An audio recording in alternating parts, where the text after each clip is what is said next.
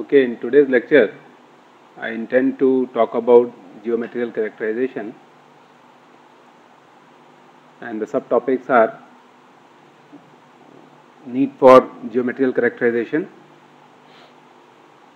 I have emphasized upon this several times that why do we require characterizing the material, particularly geomaterial, the soils and rocks or the waste form of the industrial waste. When we talk about geometrical characterization, the first topic is geotechnical characterization, mineralogical characterization, that is how to determine the mineralogy of the material. Next is morphology, particularly dealing with the shape of the grains and the size of the grains. Physical characterization, which most of the time you have already done it. You are aware of how physical characterization is done. Chemical characterization, some part of this you might have covered in your undergraduate. This is where we will discuss about pore solution sampling, how the pore solution is obtained from the soil sample. Application of pore solution sampling would be in determining corrosion potential of soils or the geomaterials, and this also falls in the category of chemical characterization. Followed by the sorption-desorption test, which describe the reactivity of a geomaterial with the environment or contaminant.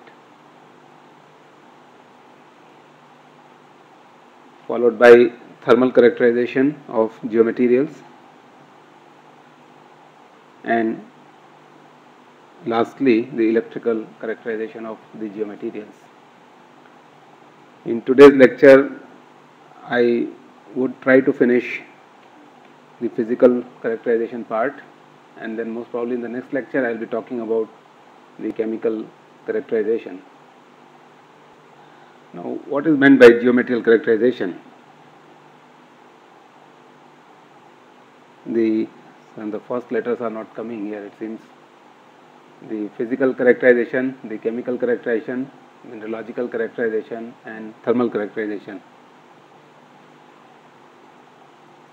So basically what we want to do is we want to study how these things influence the geotechnical properties of the material.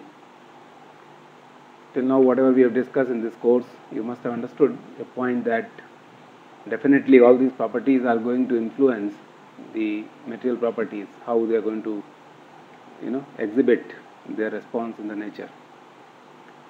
So this is where actually we will try to understand how physical, chemical, mineralogical, thermal and electrical properties are going to influence overall geotechnical engineering properties. Now, why this topic is becoming very important these days? It's becoming very important these days because of most of the times when we deal with hazardous and toxic waste, particularly radioactive waste. So this is where the basic question is how to design the buffers for waste. And when we say buffer, these are the materials which will be acting as a retardant to the activity of the waste. Now, when this material comes in contact with the waste, which is having attributes of atomic waste in terms of its radioactivity, temperature, concentration, a phenomena which is known as thermohydromechanical phenomena becomes very important. And in present day scenario, most of the laboratories and most of the researchers are working in the area where they are trying to see the response of geomaterials under thermohydromechanical situations. That means how hydraulic properties and mechanical properties of geomaterials change when the material comes in contact with thermal fields. So this is a very good research topic in present day scenario. Most of the research groups in the Western world, they are emphasizing on these type of models. But you will appreciate a point that to study THM models, you should understand how material is going to behave under different energy fields, which we have discussed earlier. So let's start with the geotechnical characterization. Most of you are aware of what is the significance of geotechnical characterization, what are the attributes of this type of characterization. The first one is we would like to study what is the void ratio and porosity of the geomaterial, because this is the gross property which helps in understanding the response of geomaterials towards permeation of a flux, that is the water or the gas or whatever. So the fundamental property of the geomaterial. Then we try to study the compaction characteristics by doing Proctor compaction, modified Proctor compaction, and so on. Then we talk about consolidation and compressibility characteristics of the geomaterial. The next is hydraulic conductivity and shear strength parameters. And this is followed by a parameter which is known as collapse potential. I am sure that you must have done some tests while doing consolidation and compressibility characteristics of the material to determine collapse potential of the soil. Now this parameter becomes very important in your analysis, particularly when you are working on soils which are highly compressible and which may collapse because of inundation due to water or exposure to the water or pooling of water, let's say. Normally the collapse potential is defined in terms of delta in the void ratio divided by specific volume, that is 1 plus E naught, and this term is always in percentage. Now to understand this phenomena, you can consider this figure where the void ratio is plotted with respect to the effective stress. Now if you do a conventional consolidation test, your void ratio versus sigma prime curve would be a nonlinear curve. So as sigma prime increases, void ratio decreases. But suppose if I decide a pressure or sigma prime at which I am allowing material to get flooded with water, in that case what is going to happen? Now this is what is known as inundation. That means you flood the system with water, and particularly when we talk about collapse potential, the starting point is the dry soil mass. You pack it in a consolidometer ring and then apply certain normal stress. At this sustained loading, if I allow water to go into the sample, what is going to happen? There will be a sudden drop in the void ratio, and this is what is known as collapse of the material. Now what is the practical application of determining the collapse potential? Can you tell me? Can you guess that what will be the best possible application of this type of philosophy? You think of a situation where the waste has been piled up near some industrial activity or near a mine, and then what happens is this waste has been piled up in a loose form, and then comes rains. Clear? So what is going to happen? A system which is packed to a loose form, when it comes in contact with water or gets flooded with water, the entire heap may collapse. So this is where these type of tests can be simulated very easily in the laboratory. Now this is one of the examples of how waste environment interaction can be studied as far as structural properties are concerned, because this collapse is nothing but a structural collapse. Clear? So if you know the initial void ratios and if you know the final void ratios after inundation, you can work out what is the susceptibility of this material towards collapse. So this parameter becomes very important when we design heaps or the landfills. It's okay? Any doubts?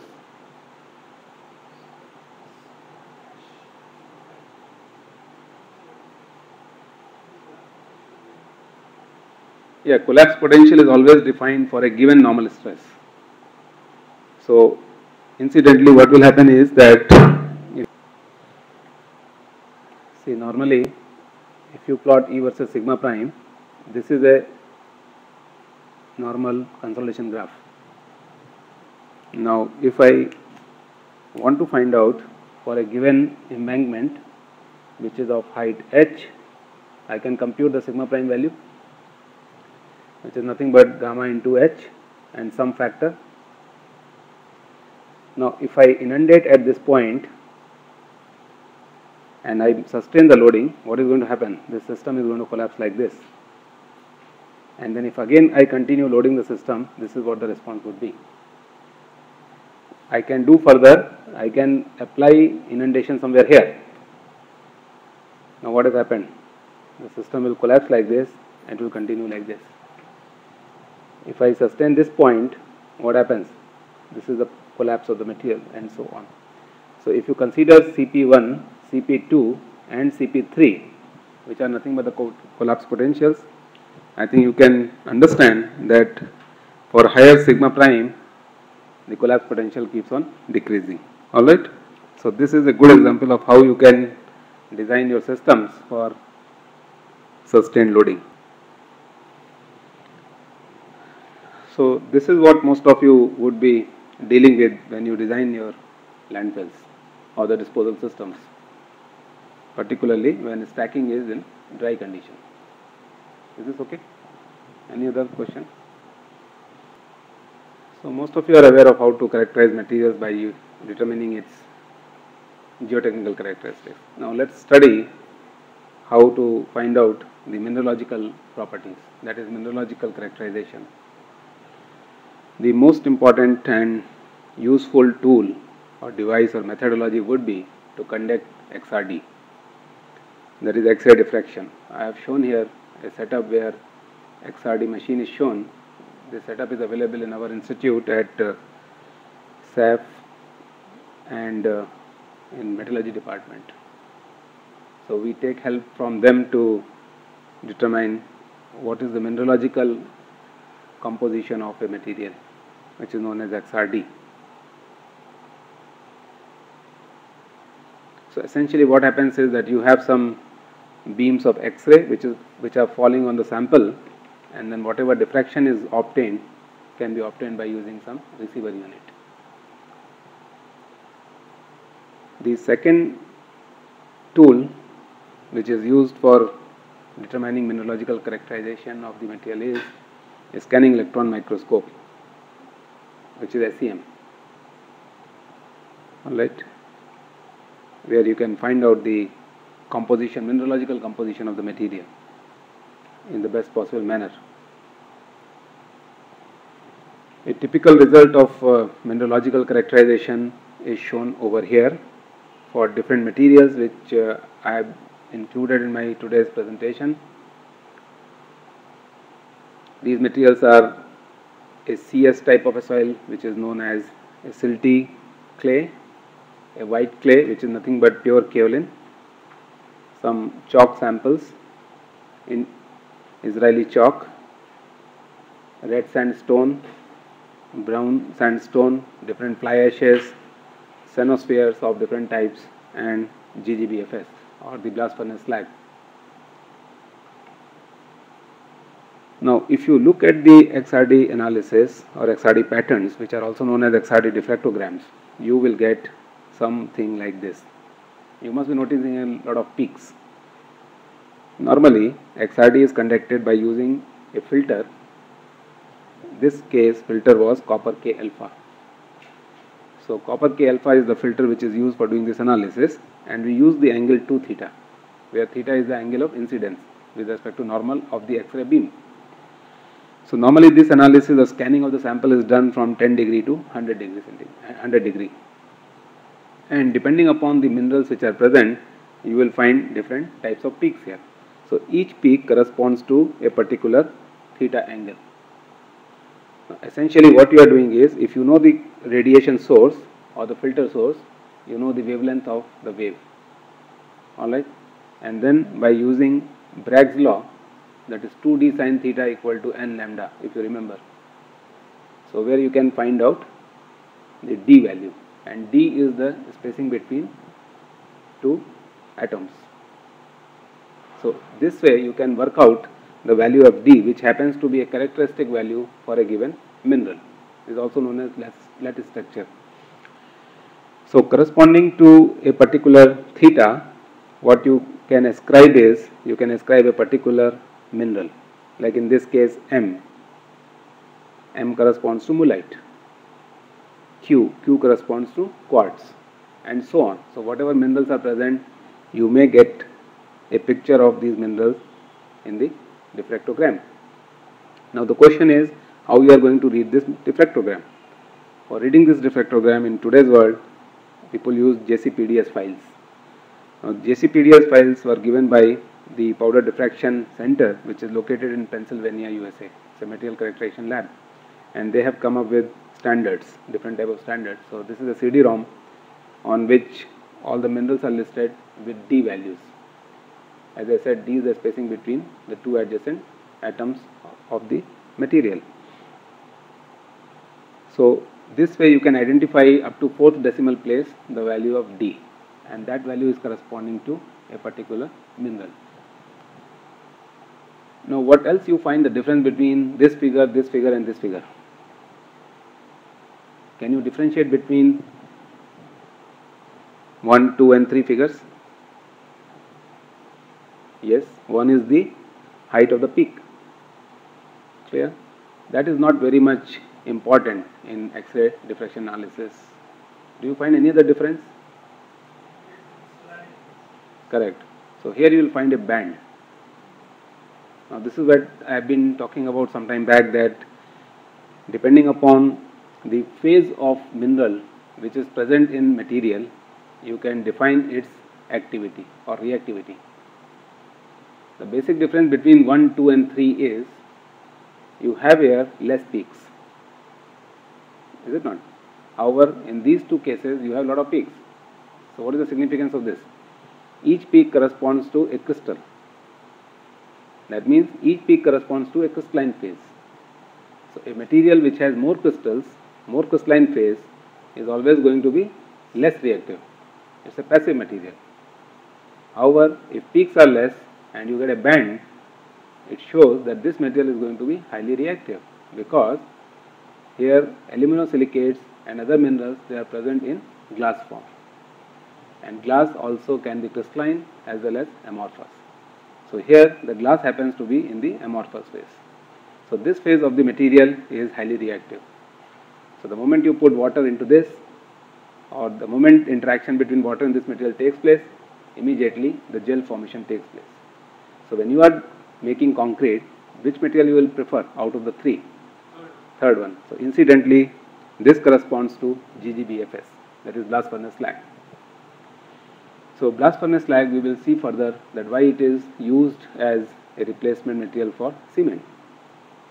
But the first trait is, the mineralogically this material happens to be quite active, because most of the minerals are present in a amorphous phase, not in the crystalline phase. So this is how you can differentiate between the materials immediately. And then once you have differentiated the material, you can use it for a specific purpose. So suppose if I give you different materials, and if I ask you to select materials which are the right candidate materials as a backfill material, and the right material for replacement in cement. So which type of material you will use as a backfill material, and which type of material you will use as a cement replacement material out of these three? So first and second becomes a good material for filling or land filling, backfilling, raising the foundations, platforms and so on. So if you want to construct embankment out of the fly ash, clear? So this, I hope now it should be clear to you that how easily you can define and use the material for a specific purpose. Is this part clear? I have tried to give you the maximum possible information analysis wise, and based on this information immediately you can say that this material is best suited for this purpose or not. Yeah, Suchit has asked a very good question, that this is basically a qualitative way of defining the minerals which are present in the material. Now, is there any way to quantify? Can you guess, is there any method to find out the quantitative value of the mineral which is present? For that, what you have to do is, you have to take the purest form of the mineral, do XRD and superimpose XRD diffraction pattern on these graphs. depending upon the relative magnitude of the peak which you are getting, that is the relative intensity, you can define, depending upon 100% peak length in the pure mineral and the height of the peak in this case, you can find out what is the percentage of the mineral present. So this is how you can quantify the amount of minerals which are present in a geomaterial as well. This was a good question. So this type of analysis we are using quite a lot in our study to differentiate the potential of the material for a specific purpose. Now here I have listed some minerals which are present like anorthite, quartz, montmorillonite in white clay normally, which is nothing but elliptic type of a soil or kaolinitic type of a soil, calcite, clinoptile, opal CT, elite and so on in chalk samples. These are the chalk samples which we had got from Israel, and they are the best possible aquifers. Their porosities are approximately 38 to 40%. So in our studies we were using samples collected from Israel. This is known as Israeli chalk, and then we were trying to study the response of Israeli chalk with respect to our own materials like red sandstone and brown sandstone. In typical fly ashes you will find quartz, mullite and hematite. Hematite is a compound of iron. Then I have used some cenospheres where we have pure quartz and mullite. Incidentally, if you can recover these cenospheres, you can do a lot of industrial applications with them, particularly manufacturing good dielectric material. So this is the purest form of the quartz, which is normally used in a dielectric material in your chips and electronic circuits and electronic devices. You must be noticing here that for GGBFS I have written glassy phase. There is no crystal present except for the glassy phase, and that's the reason it is highly reactive. So is this part clear, that how based on simple XRD analysis you can differentiate the materials and you can at least suggest some possible usages? Is this okay?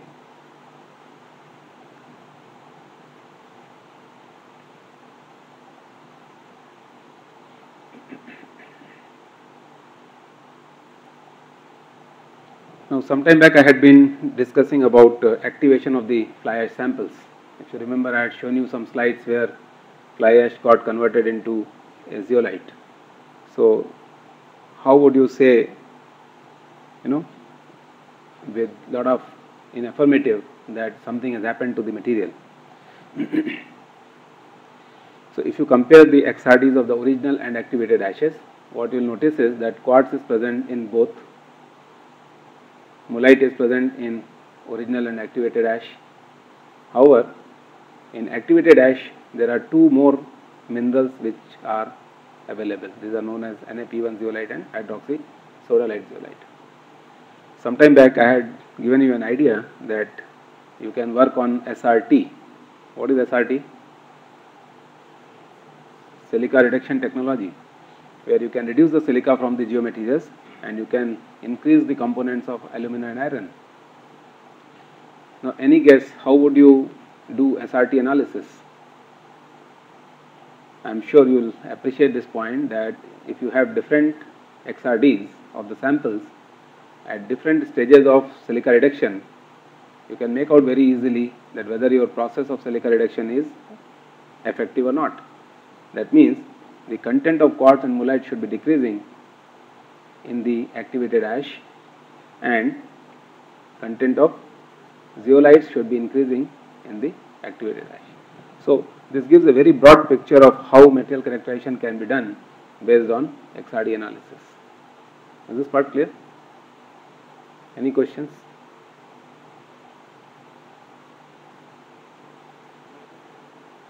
Oh, ticks means they are present, cross means not present, absent. Oh, 2 means most prominent. So 2 ticks correspond to most prominent phase, 1 tick corresponds to presence, cross corresponds to absent, and this corresponds to presence only. So this type of treatment was with the help of sodium hydroxide.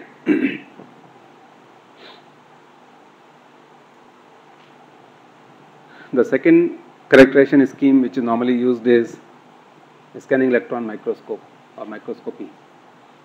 These are the scanning electron micrographs of original fly ash sample, where you can see perfect balls or spheres which are present.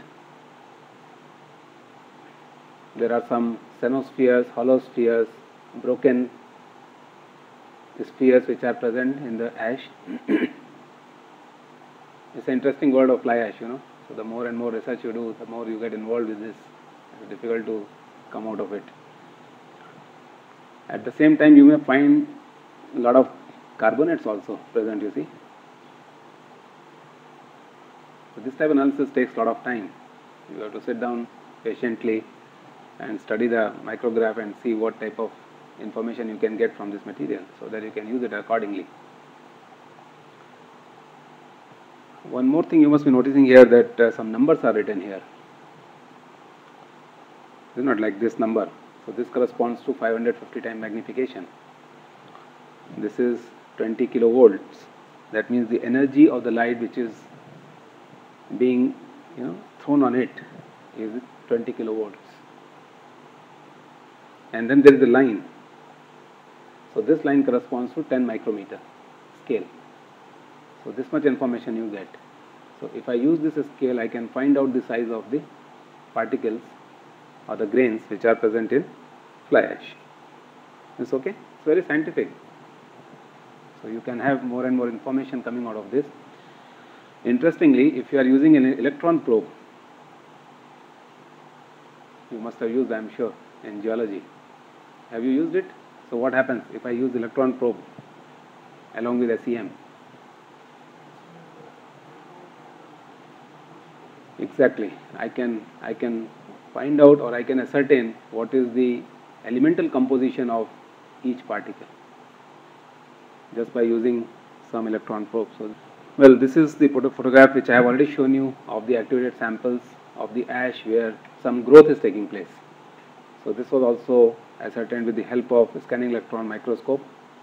We could not do its electron probing because that time it was not available. Otherwise, we could have estimated the elemental composition of the coating on each particle. That would have been the wonderful thing.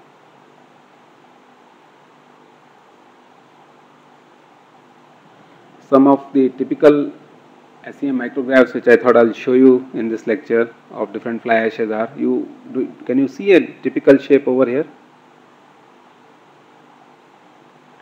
So sometimes you have either a needler type of a structure or flaky structures also available in the fly ash particles.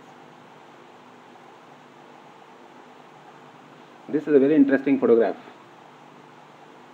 Can you make out something from here?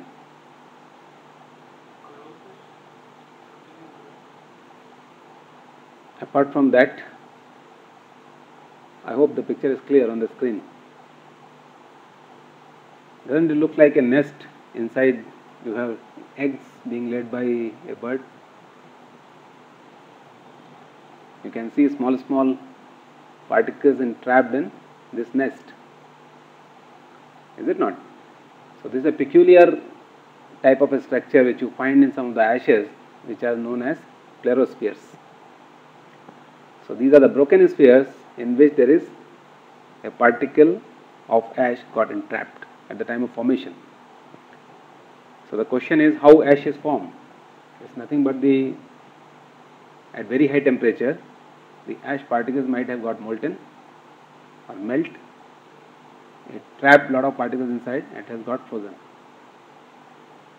Now geologists will use this type of slides for finding out the composition of different minerals which are present in the rocks, which is known as petrographic examination. So you go for thin slides and find out the mineralogical composition of the rock mass. You can find different type of structures here, some big units, small perfect spherical units, small particles of different shapes and so on. Look at this. It's a beautiful assembly of particles. Is it not? Now this was artificially created by Dr. Shanta Kumar, the person who finished his PhD recently.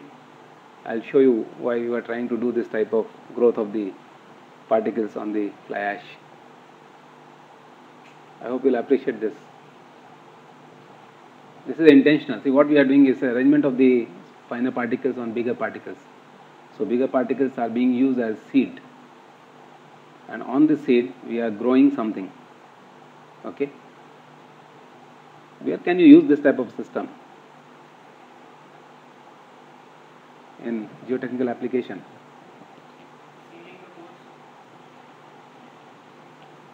Yes, filters, where you can grow something in the micropores. So what happens? The entire pores get logged, and then you get the best possible durability.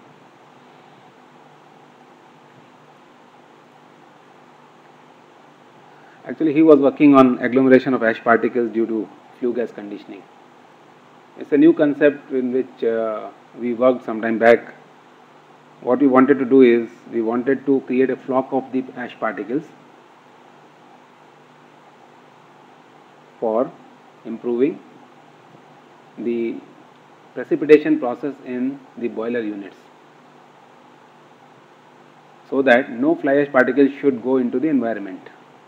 Now this is what is known as SPM reduction, suspended particulate material reduction in the atmosphere. So if you are going to work in a power plant, nobody is going to allow you to throw the emission or the fly ash into the environment. So this is where there was a need to develop a technology by which we can capture all the finest possible airborne ash particles and precipitate them. So this is how the agglomeration was achieved, with the help of dosing the gas, the flue gas which comes out of the chimney, with the help of ammonia and sulfur trioxide. So this is known as ammonia conditioning and sulfur trioxide conditioning.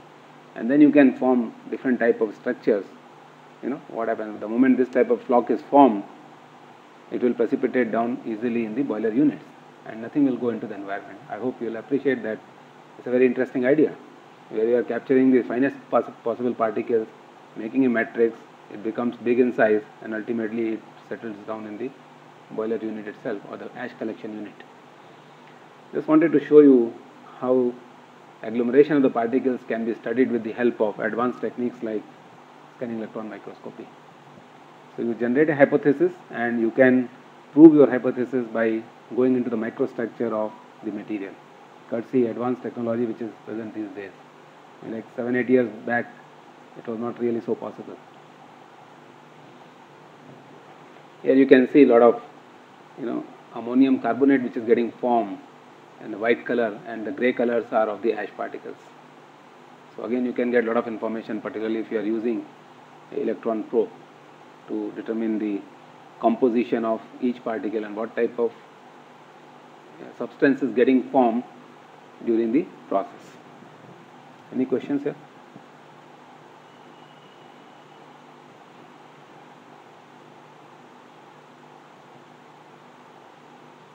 Any question?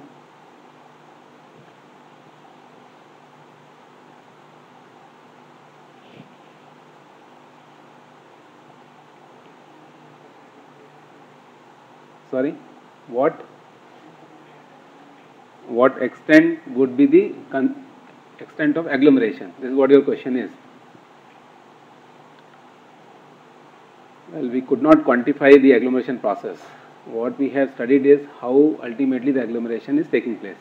But yes, your question is very valid, and my guess is that agglomeration phenomena will depend upon a lot of things, particularly the surface charge, then the size of the particle, then the type of the conditioning agent which is being used, the structure of the ash particles, and so on. So if you do a very systematic study, you can define what is the uptake capacity of ash particles. That means how many finer particles each ash particle will uptake on itself. So this requires a lot of fundamental study.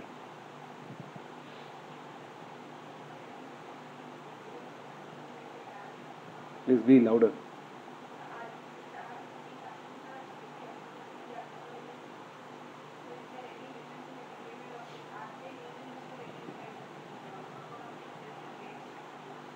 good. This is again a very good question on which we have published 2 international journal papers. I wish you had asked this question 3 years back. We have shown that there will not be any difference in the ash properties. So this paper is going to come in the ASC Journal of Materials. It's already in the print, where we have shown very systematically. There was a question asked by the users. They were not collecting ashes from the power plants, because their hunch was you are conditioning them with some chemicals, and ultimately the properties may change, and these properties may not allow this material to go into the construction materials. So we have shown that first of all the dosing which is done is very, very small in terms of its magnitude or amount. Another thing is the whole concept of dosing ashes.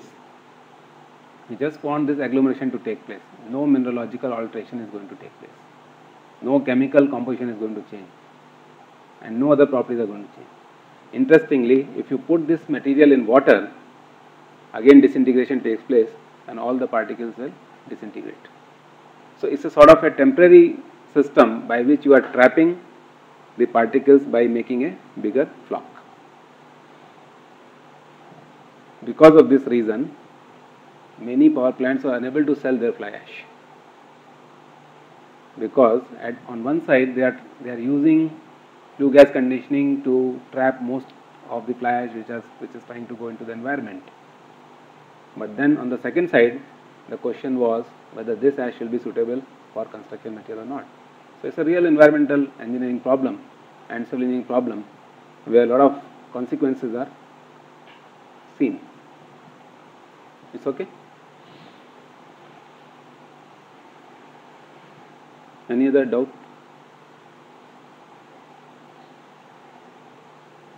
Sorry, please speak loudly.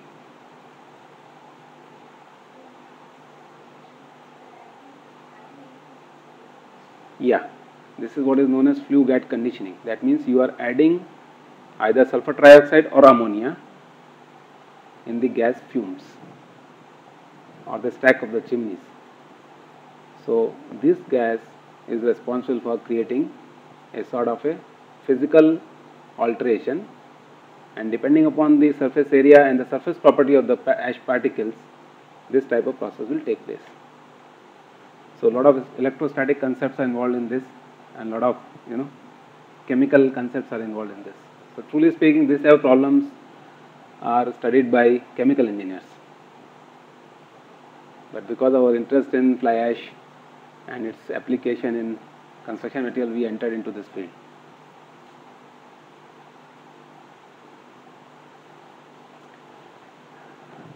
A good study would be you do this type of studies using SEM and then trap the fly ash which is going out of the stacks or the chimneys, and then match the results of the two.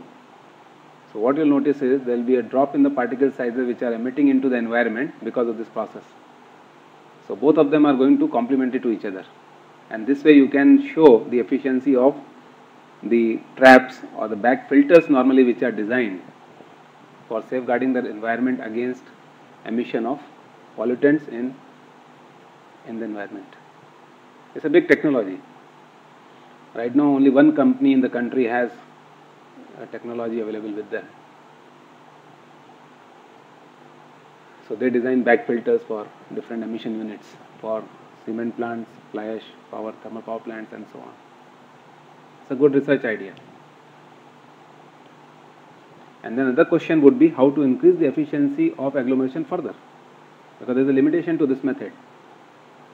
So that is where you have to study the effect of electrical field and chemical field put together on the dynamics of the ash particles in an electrostatic precipitator. Alright. So this type of modeling also should be done.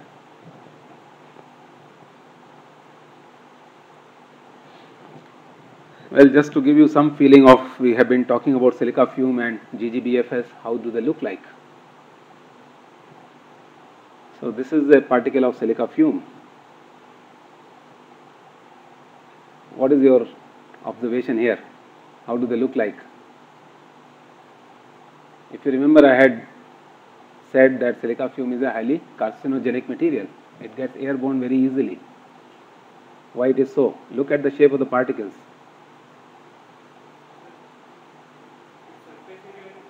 Its surface area is very high, that's right. And you have a lot of furs, which make it very light, because air entrapped in this system is much more. So specific gravity is very, very small, very less, 0.6, 0.7. And because of very high surface area, if this thing goes in the lungs, what it will do? It will absorb more and more moisture from the lung, and that portion of the body or the lung may become cancerous.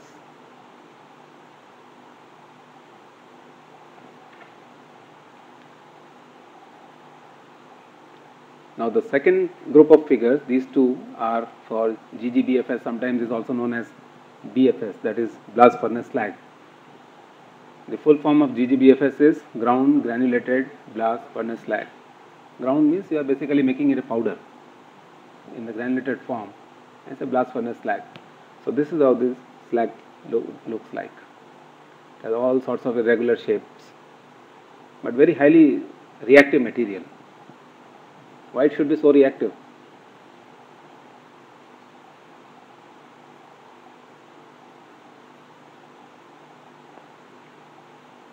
Go back to XRD, amorphous form, that's right.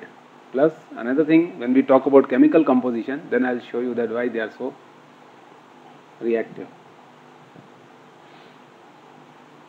It's okay?